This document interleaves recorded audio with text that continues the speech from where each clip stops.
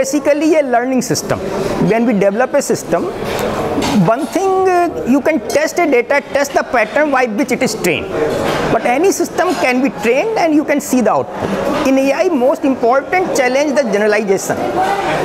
I can get the result for unseen data, which is partly solved by deep learning, and it is still continuing. That's the biggest challenge.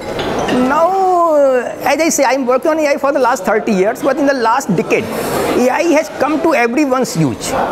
And in this way, AI, even if you see Gmail, when you respond to Gmail, you can get some suggestion. That is by AI.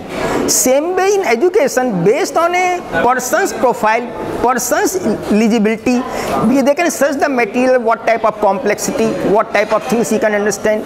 AI is coming in a very big way in personalized sector.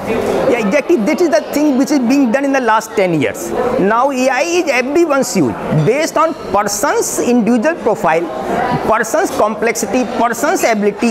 The system can train and system can work for each individual.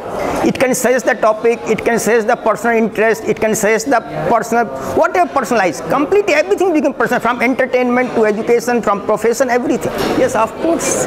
As I said, in the last 10 years, there is quantum jump in AI because of personalization. In the earlier we were working on a completely AI maintained system, autonomous system.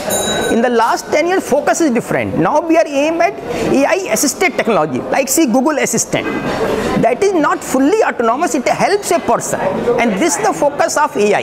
It assists a person, it can assist a person in any goal. In the last 15 years, I have done a lot of changes by which whole country's admission process is changed. Even Supreme Court called me that I am unsung hero for reforming admission process in IIT. Yes, it can certainly do with there should be least intervention of person. Yes, IIT's admission system is pretty bad, and that I have reformed a lot. Yes, AI can help to some extent. Yes, certainly. For more updates from CXO TV, please like and subscribe to our channel.